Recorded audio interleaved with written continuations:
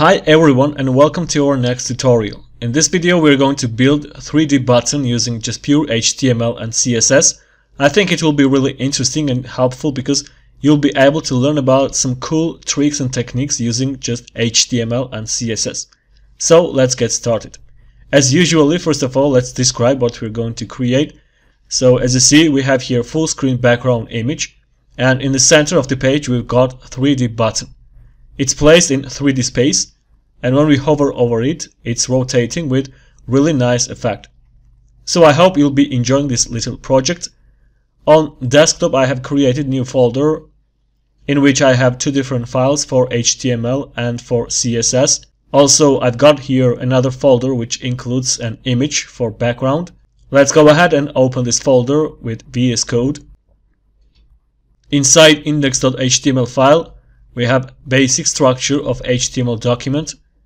Inside head element, there are two links, one for style.css file and another for Google Fonts. Throughout this project, we're going to use a font called Slabo. Alright, let's go ahead and run this file in the browser using live server. In order to get this extension, you have to search for it in extension manager and install it. Okay, let's place editor and browser side by side in order to work in more convenient and flexible way, and start building HTML markup.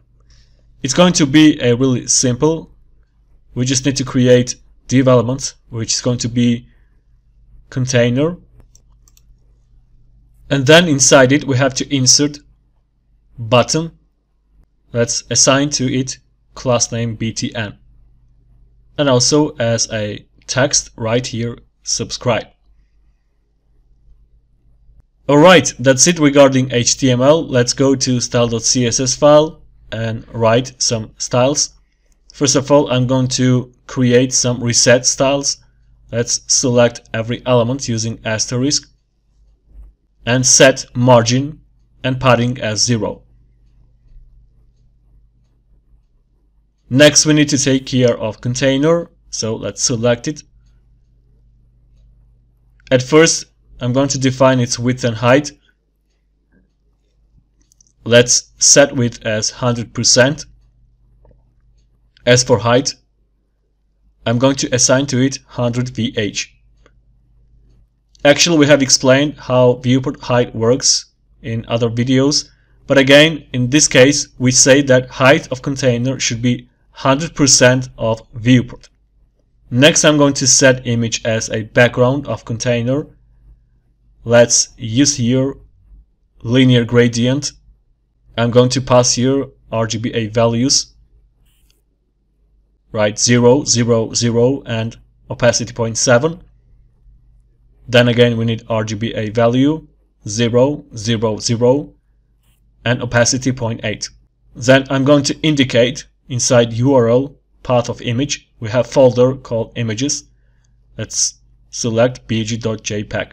Then I'm going to define position of background. It's going to be center, and also we need here no repeat. And lastly, I'm going to use background size property with the value cover. Alright, so now background looks really nice. And the last thing regarding container is that we're going to place button perfectly in the center of the page. Actually, we will manage it using Flexbox. So let's write here display flex, and then we need to use justify content with the value center and align items again with the value center. Alright, that's it about container. Next we have to take care of button.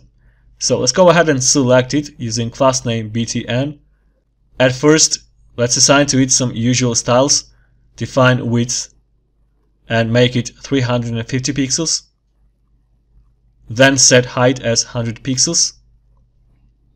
Change background color. In this case, I'm going to use linear gradient. Let's pass here two different colors. First one is going to be 8539 3016.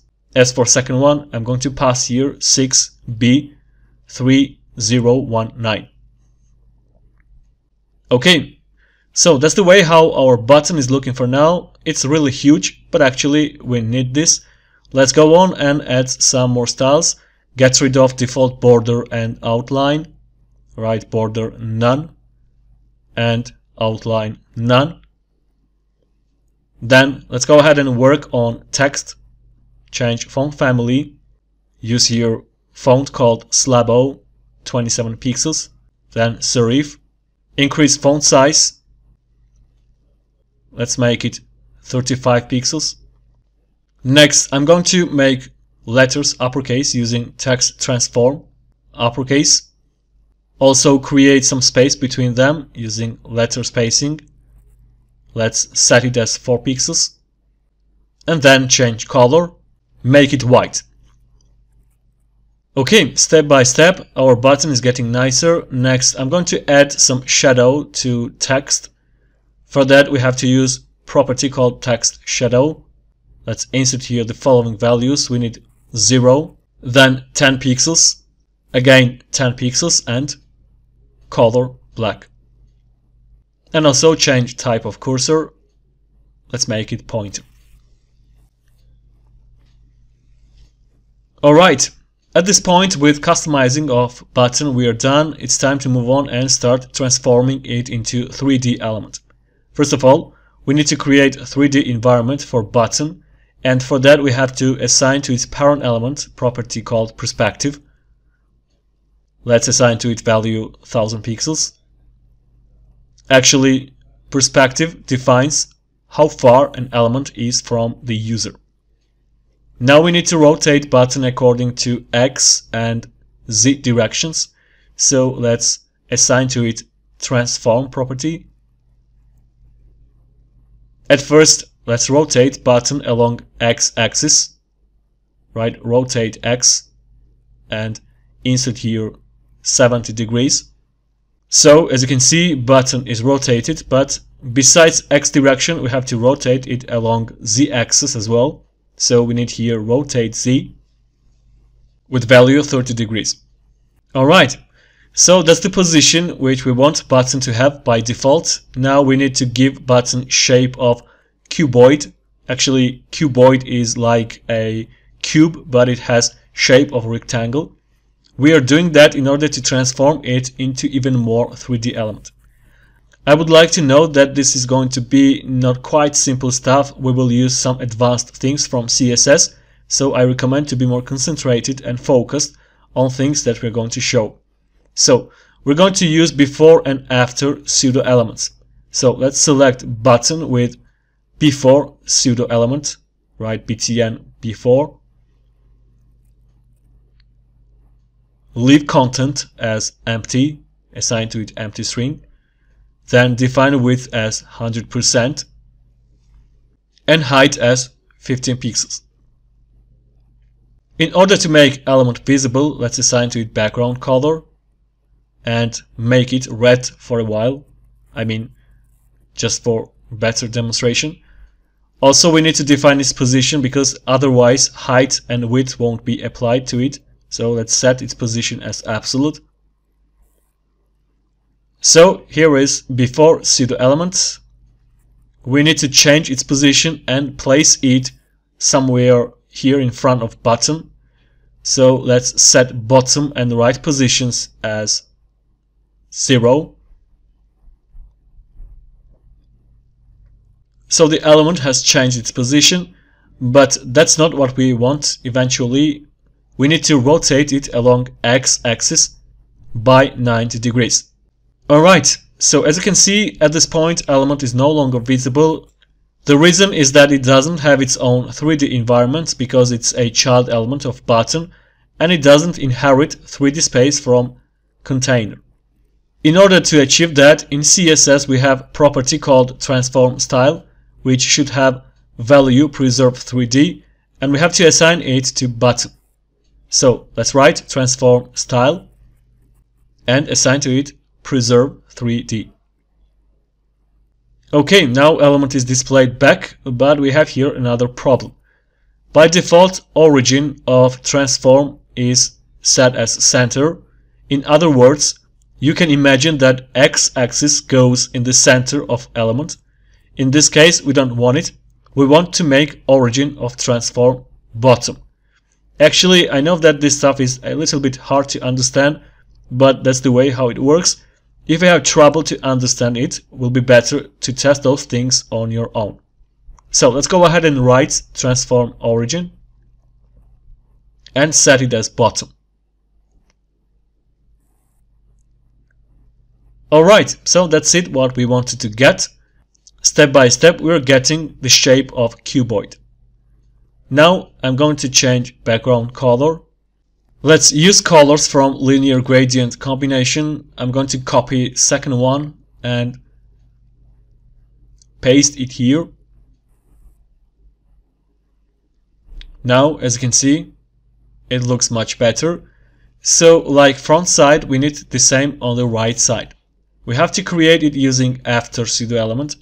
Actually, we're going to need similar properties, so let's duplicate this entire code. Then change before into after. First of all, let's change positions. Instead of bottom, we need here top. So you see, element ended up behind the button, so we need to rotate it according to y-axis with value minus 90 degrees. So you see where element is ended up. At a glance it looks weird, but the reason is that we need to change values of height and width. In case of after pseudo element, we need to switch values for height and width. We need width as 15 pixels and height with 100%. Okay, now we are almost there. The only thing that we have to do is to change origin of transform. In this case, instead of bottom, we need to make it right. Alright, so finally we got here needed shape.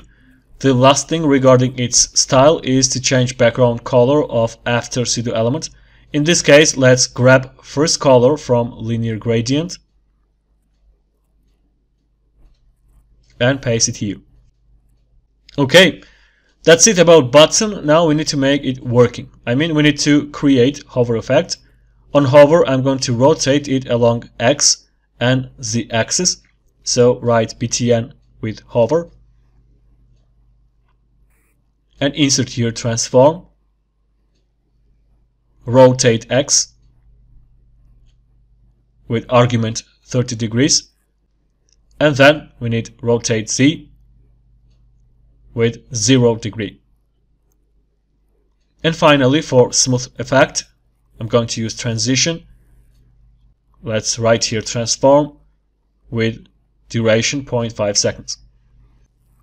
Alright, let's hover over the button and you see that we have really awesome effect. Okay, so that's all about our project. We have created cool 3D button and I hope you enjoyed it. If you liked this video, then please subscribe to our channel and click the bell in order to get notified about newly uploaded videos. If you have any questions, then you can leave them down in the comment section. Thanks for watching. See you in the next tutorial.